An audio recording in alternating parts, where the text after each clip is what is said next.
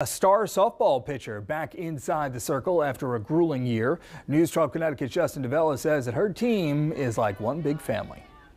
She's gritty, she's tough, she's strong. Kaite Burawski is the ultimate competitor. I love when she strikes somebody out and she starts screaming and fist bumping. It's just amazing to watch. Since getting to the University of Bridgeport, she's been one of the best pitchers in the nation. It's not something that you see every day. But something unexpected happened right before her junior season. We've had devastating injuries, ACLs and this and that, but this is on a new level. Burawski was diagnosed with a rare form of ovarian cancer.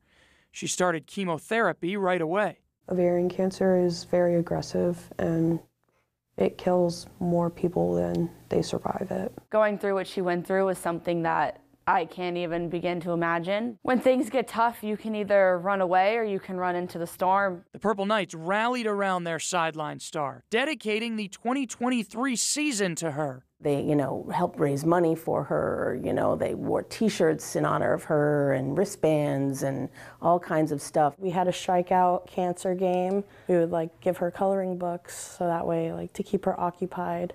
And it had little inspirational messages, and she would send us a picture after. My life was put on pause, so it kind of feels like you get forgotten, but it made me feel like I wasn't forgotten. Burawski is back on the field in 2024, and the cancer has been in remission for a year. She's never lost her spirit, she's never lost her fire, and she didn't let it define who she was as a person. They want to do this for her now because she's back, and let's just hop on Kaitie's back and let's go. Be thankful for the little things.